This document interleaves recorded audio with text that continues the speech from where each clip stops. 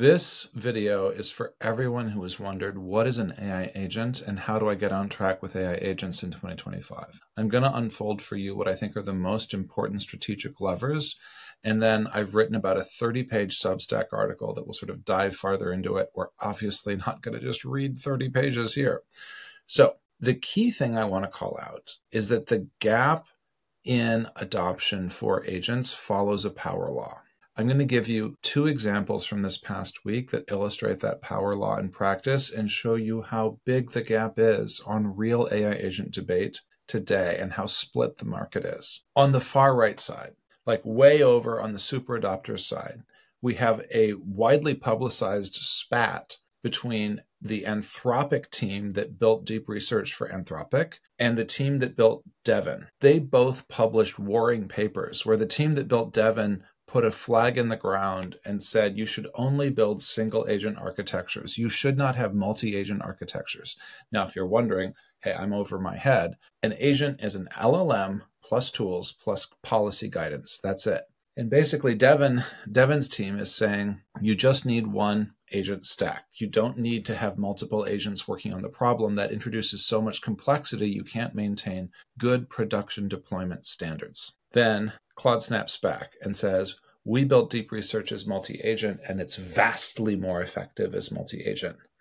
And the dunking goes back and forth and it's over most people's heads. Now, by the way, if you're wondering how did they get multi-agent to work, obviously one of the reasons is this is the Anthropic team and they're really, really good. One of the things that makes multi-agent implementation successful is talent. So let's assume they have the talent, they've got the talent. In that world, they admit that part of why multi-agent systems work is that you are trying to burn compute because you value the correctness of the solution. And multi-agent systems are an efficient way to burn up enough tokens to get to correctness. Now, if you're scratching your head about that, fundamentally, if you don't burn enough tokens, you're unlikely to get to the correct solution with a large language model. It outputs tokens, and if it doesn't output enough of them, it often doesn't reach the solution. In fact, sometimes it's not possible. One of the gaps that emerged in the Apple paper that everyone was talking about that said reasoning is dead is that they didn't allocate enough output tokens to make determining the solution computationally possible for at least one of their major puzzles that they claimed showed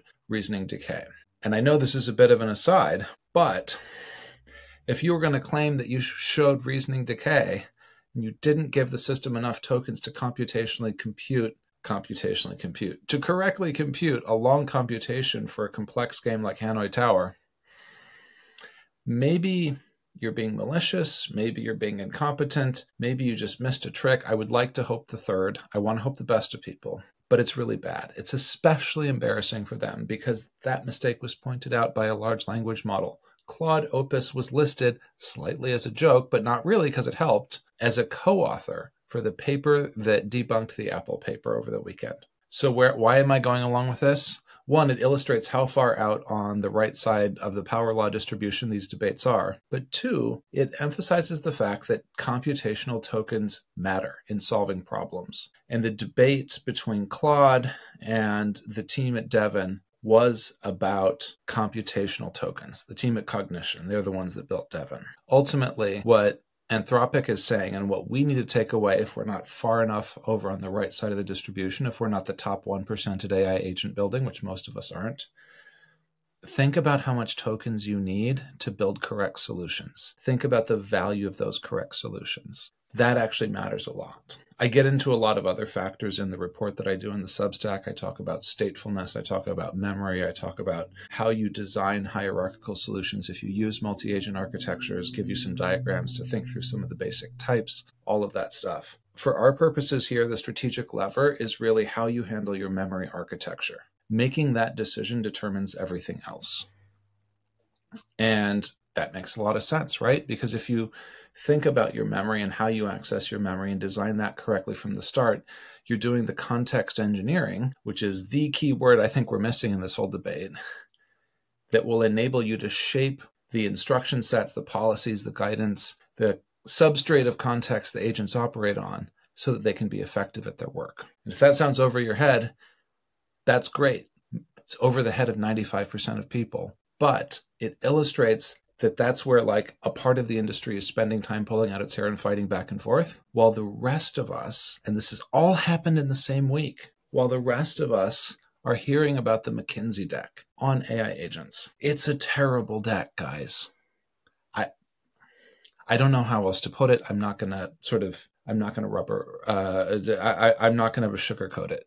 This deck recommends models that are years old, like Haiku. No one has Haiku anymore in Claude. We use Sonnet 4, we use Opus 4. Why on earth you would be recommending two CEOs, presumably being paid money to recommend two CEOs, Claude Haiku, is beyond me. It's absolutely ridiculous. I'll give you some more examples as well. What they call state-of-the-art, Llama 3 8B, Gemini Nano, Mistral Small. This is embarrassing. They're talking about basically GPT-2 era stuff, and we're living in a GPT-4, almost GPT-5 era world. It just looks like McKinsey's technical teams do not track actual model releases, or they think their CEOs are dumb and don't understand. They also are addicted to buzzwords, and this is also very dangerous. They talk about the agentic AI mesh. Talk to a developer, ask them what an agentic AI mesh is. This is buzzword thinking. There is no technical understanding here. You can rebrand a concept, but that doesn't make it actual innovation, and that doesn't mean that it's actually useful for decision making. And I think one of the things that I want to call out is like what I have described as like understanding your token burn, understand the value of correctness, understand the importance of statefulness in designing memory and context. Those are highly relevant, highly actionable things you can do that help you make decisions. Like get into how you follow that flowchart in the sort of the gigantic 30-page tome if you want to read it. And I don't care if you don't. The point here is that if you don't think at that level of detail, you are likely to be among the businesses tossing out your AI agent initiative this coming year. The businesses that trust McKinsey and try and build AI agentic mesh are going to be tossing out their AI investments because it doesn't specify messaging protocols. It doesn't specify state management schemas, error handling patterns. And I get it. Not all CEOs operate at that level of detail. You can still communicate the strategic levers. You can talk about the importance of designing context. You can talk about the importance of distributed coordination, the relative cost of multi-agent versus single-agent architectures. These are things a CEO is paid to understand. They can figure it out. You can talk about interface standardization in a way that actually respects the fact that there are genuinely different protocols under the surface. It almost reads like McKinsey is just saying what they think the CEOs want to hear and throwing some technical buzzwords from 2022, 2023 into the doc, and they think they're going to get away with it. And I call that out because it's incredible to me that the McKinsey deck is happening in the same week that we have this deep fight between Cognition, the designers of Devon who advocate the single agent solution, and Anthropic advocating a multi-agent solution. Just a couple of days apart. That is how wide the distribution on agents is. I get it. You don't have to be an Anthropic agent engineer. I'm not an Anthropic agent engineer. I don't work for Cognition. I'm not saying I'm that good, but you also don't have to fall for McKinsey decks. You can understand the fundamentals of agents, their tools, their guidance, and they're an LLM in a trench coat, if you like. You can understand the concept, it's pretty intuitive, that a multi-agent system is inherently more complex to implement than a single agent stack. Seems kind of intuitive. It's a little bit of the heart of what Cognition was getting at. You can understand the idea of Anthropic firing back and saying it is difficult to get real token burn on huge problems out of a single agent, a single LLM plus tools plus guidance, and we need token burn for big problems. Remember, Anthropic is focused on building LLMs that reason correctly over long periods of time. It would make sense that they would care about correctness and they would care about burning enough tokens to go for hours. You'll recall they deliberately advertised a 7-hour runtime for, I think it was Opus 4, when they released it just a couple of weeks ago. They are working on lengthening the horizon of agentic endeavor, right? Lengthening the horizon of agentic development endeavor and coding endeavor specifically. That's a multi-agent solution. And that's what they're saying. So they have done the work to understand that multi-agent is worth it. They have the talent and they're implementing it well. Your question, if you're looking at the agentic world, is, am I a single agent person? Am I a multi-agent person? Honestly, do I need agents off the shelf? I write about some of those in the Substack because increasingly there is so much hype in this space. Anytime you get into a world where there's going to be a $200 billion industry in a few years, you're going to have hype. Great. Let the hype work for you. If there's point solutions like Zendesk that support you, great. Take them. Just think about what you're doing and think about your success and think about how you measure it. Because the last thing I will tell you before I hop off here, and you can jump into the article if you want or not, the last thing I will tell you is that evals and understanding quality are the thing that separates a successful implementation from not. You can get all the other stuff right. You can get the decision to buy versus build, the single agent versus multi-agent stack, the statefulness, the memory, this and that, token burn, this and that.